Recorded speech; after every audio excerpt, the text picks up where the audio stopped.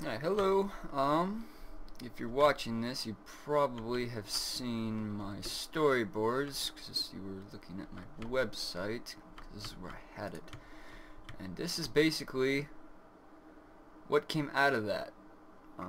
Created it, designed it, and it worked. So let's just get to playing. I can showcase it for you. If anything pops in the mind, I'll talk about it. But right now, I'm just gonna play and show you what happened.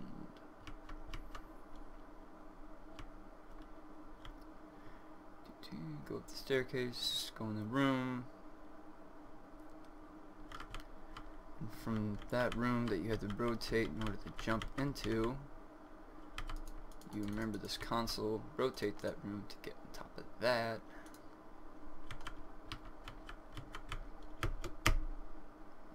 Right now we have arrows guiding us, but in our version we have like blue lines that show point of interest or areas that are showing the way to the end, because it can get kind of confusing with places like this where you're inside and it's rotating. It can get kind of disorientating. I mean, it is fun but we don't want our players to be too frustrated but still challenged at the same time. Okay, here, I mean, those arrows do help, but they kind of just break the level. And this is in prototype stage, so don't judge too harshly on the graphics or any visuals, because right now this is not even alpha, and this is our first week of work here. We come a far way from this. You'll see that in my later vids. I'll show you how much it has changed. Alright, go here into this, like I showed in the mock.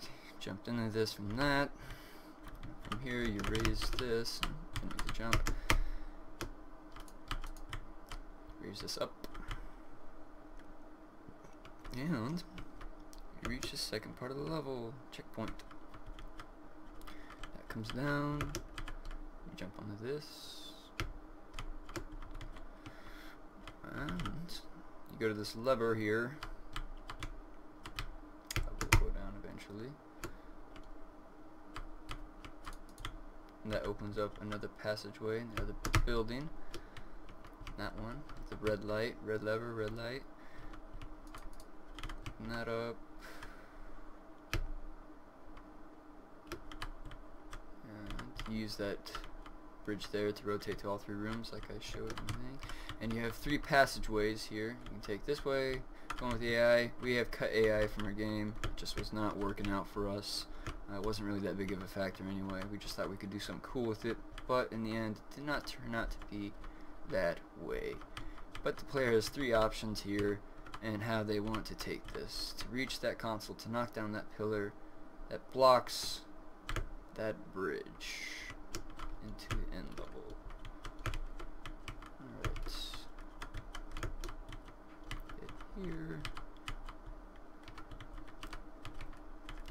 Use that, and voila. Goes down, now we can reach the yellow, we just gotta get back. I'm just gonna go back through here. The AI, as you can see, is buggy. None of us are exactly AI specialists, we're all designers. Pitch on the team, trying just to make the best of all of our ideas and such. None of us are specialty coders to say, or specialty modelers, just designers. So that was the end of that. Hope you enjoyed that. That was just a showing of what came from my level planning to level creation.